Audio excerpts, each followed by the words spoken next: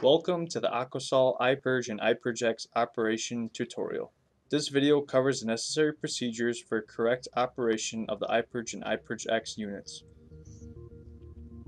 The most important part in the operation of any I-Purge product is to ensure the operator is using the proper flow meter to regulate the inflation gas input into the blue hose.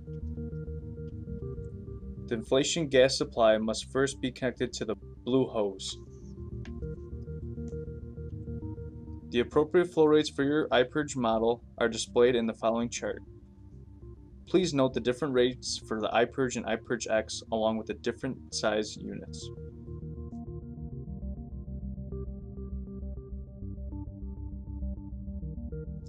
If faster purging is desired, make sure that a secondary inert gas supply is connected to the black hose. If the black hose isn't going to be used, make sure to keep the red cap on in order to achieve the lowest oxygen level. If you wish to monitor the oxygen levels in the weld zone, make sure a secure connection is made to the white hose, which is also known as the exhaust hose.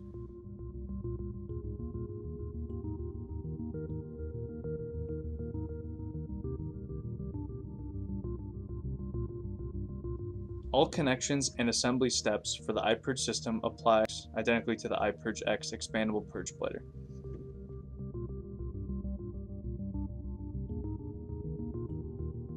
After all required input and output connections have been made to the I-Purge, you should now position the system into the pipe.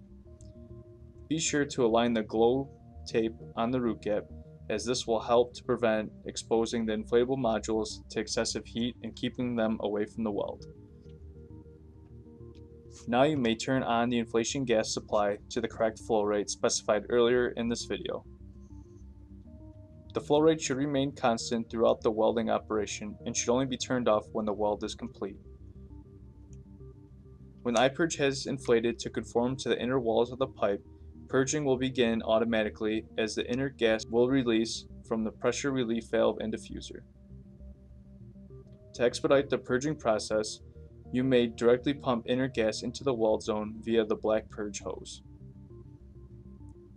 Welding can begin when oxygen levels have reached a suitable level in the weld zone.